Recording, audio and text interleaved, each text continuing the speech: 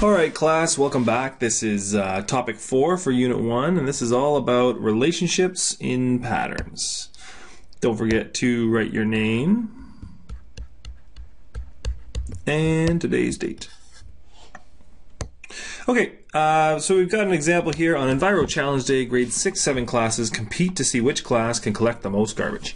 Each student in Mr. Trask's class pledges to pick up 6 pieces of garbage. So, how many pieces of garbage will be picked up when the number of students is as follows? Well, if there are 5 students, then I guess we would pick up a total of 30 pieces of garbage. And if there were 10 students, we would pick up 60 pieces of garbage. And if there was 15 students, we'd pick up 90 pieces of garbage. So the pattern that we're seeing here is that the total number of garbage, or the pieces of garbage,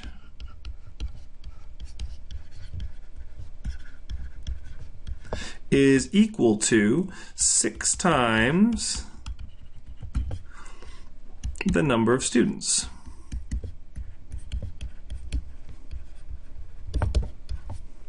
Okay, so Mr. Lowen's class. Oh, Mr. Lowen.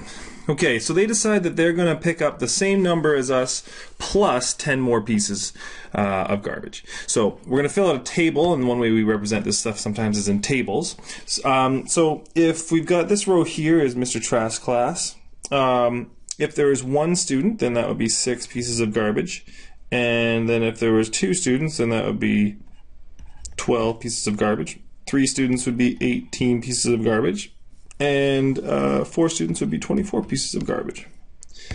Now, Mr. Lowen's class, remember, they pledged to pick up whatever we pick up, and then 10 more pieces on top of that. So if we pick up 6 pieces, then their class is going to pick up 16. And if we pick up 12 pieces, they're going to pick up 22. If we pick up 18, they'll pick up 28, and if we pick up 24, then they're going to pick up 34. So there's a pattern here, as you can see, and we need to be able to write our patterns as algebraic expressions. Okay, so for my class, one thing you want to notice here is look for the pattern. As we increase from one student to the next, what's happening to our amounts? Well, you'll notice that it's going up by the same amount each time. It's just increasing by 6. So what we could say is an algebraic expression for my class would be, well, the number of students times 6 pieces of garbage tells us our total. So we've got 6n.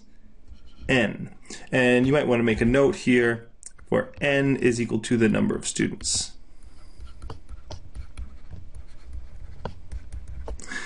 Okay. When we look at Mr. Lowen's pattern, you'll notice actually something similar here. It's the same pattern. As we go from one number to the next, it just keeps increasing by 6.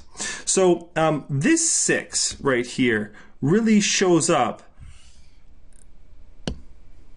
So this 6 right here really shows up as the coefficient in our expression.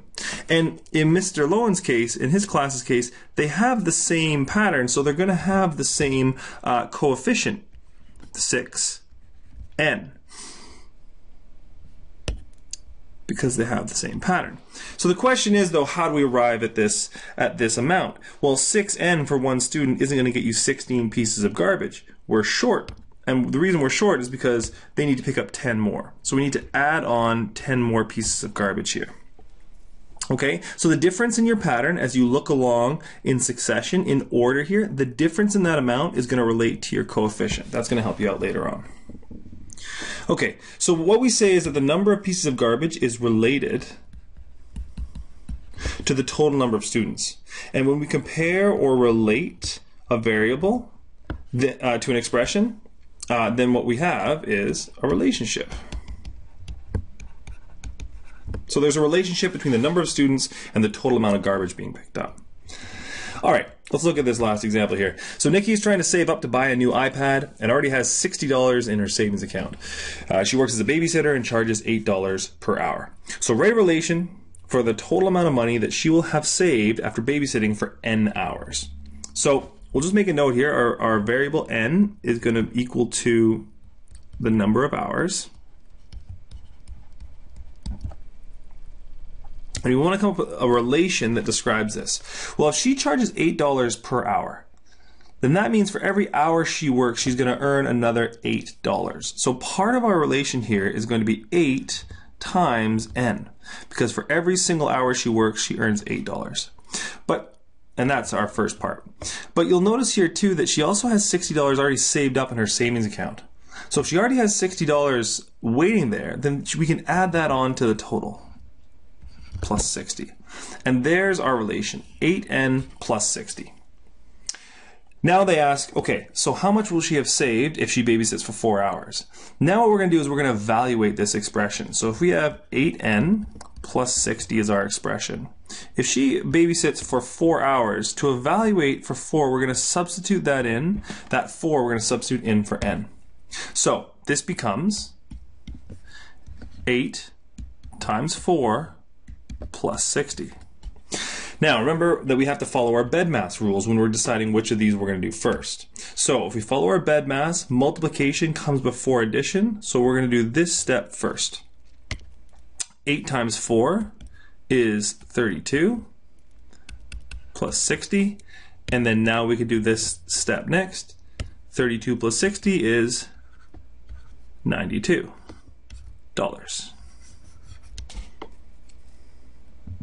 All right, how much would she have if she babysat for 16 hours?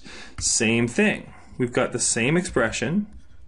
We just need to evaluate what happens when we have n equal to 16.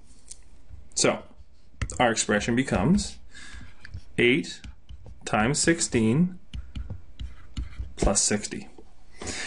Just like before, this is your first step because it comes first in BEDMAS. We want to do 8 times 16 first. Now you might not be able to do 8 times 16 in your head, which is fine. So we'll just go over here on the side and do a little calculation. 8 times 16. So 8 times 6 is 48. And then 8 times 1 is 8, plus 4 is 12. So we get 128. So this becomes 128 plus 60. And we'll do that step last, which is $188. All right, don't forget to do the recap, and then you're all done.